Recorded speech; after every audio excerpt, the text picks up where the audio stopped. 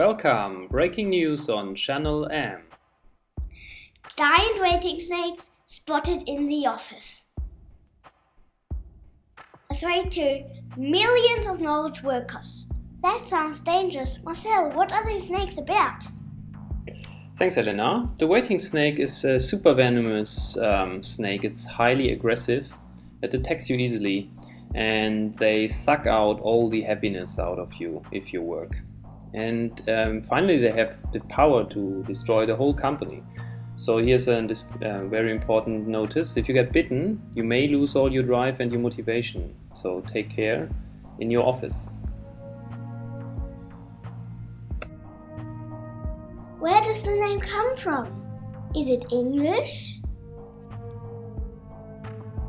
Well, the waiting snake was named by a silly German agile scientist who mistranslated the word queue.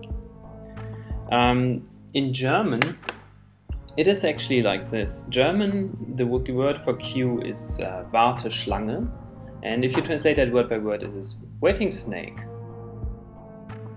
Marcel, where do they come from? The main origin of the waiting snakes is the land of utilization. And what I mean by utilization is that you are like how busy you are. Can you help each other out? Can you go for a coffee? Can you support? Do you have an answer for the people? That's really what makes the difference in knowledge work. Let me draw you a chart for that. Like if you have utilization in percentage on the X, then in a very low utilization, you're not feeling very useful. Nothing gets done. It is maybe even boring, and you're feeling not contributing. But then there's a corridor until, let's say, 70-80% where you feel it's great. You do your job and it's very useful, and you can help each other out. Then over 80-90%, the queue is growing massively. The people have to focus on their work because they are so busy, and you basically end up in a traffic jam. Everyone has to wait for each other, and waiting for each other is just gigantic growth. So here's the land. The high utilization land is the land of massive snakes and gigantic snakes. They grow very, very big. And this is the origin of gigantic snakes. And there's one important thing. This over 80%, it has an exponential growth. So stay out of the land of high utilization. There's another land which is variability, and the queue is growing there as well based on the increase of variability, but it's only a linear growth. And actually variability is also something great in knowledge work, where you not need to have a direct look. If there is a problem, have a look, but normally that's not a really big problem. But many people try to minimize variability.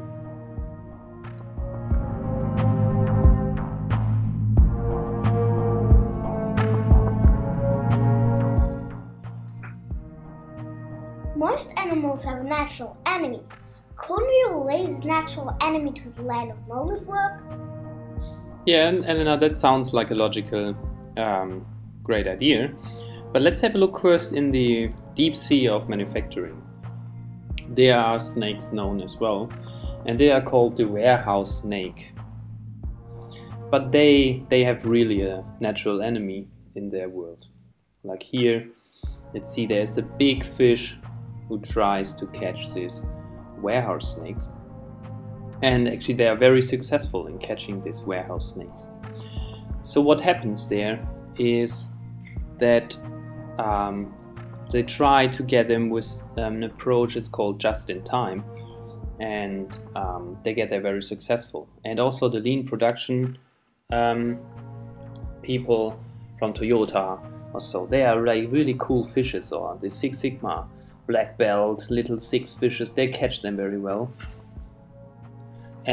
But the world looks different in the land of knowledge work. The snakes here are absolutely invisible. These waiting snakes have no natural enemy because no one can see them. No natural enemy and known in knowledge work. So, and this in manufacturing, you have the bookkeepers, you have the CFO, inventory management, that's all. They take care that you're not investing and have this massive queues. So this is not possible in knowledge work, at least not until you start visualizing with a massive amount of post-its or other ways of visualization on the walls. Yeah, due to this invisible threat, the Department of Commerce has announced a serious warning. If you have many great product ideas at a time, it is very likely that the waiting snakes attack you at work. Please stay home and keep the doors and windows shut. And in case of a bite, slow down. If you think now you might have a waiting snake laying under your desk and waiting to attack you, that's actually not possible. They never hide under a desk, they're laying on your desk already maybe. If you have a paper stack, maybe flip it through and have a look whether there's a waiting snake already inside. I hope you get not bitten and that you survive. Stay focused and work through. And if you like this topic, subscribe my channel. And if you like more detail, please read the book Flow by Donald Reinersten. Have a great day and see you next time. Bye!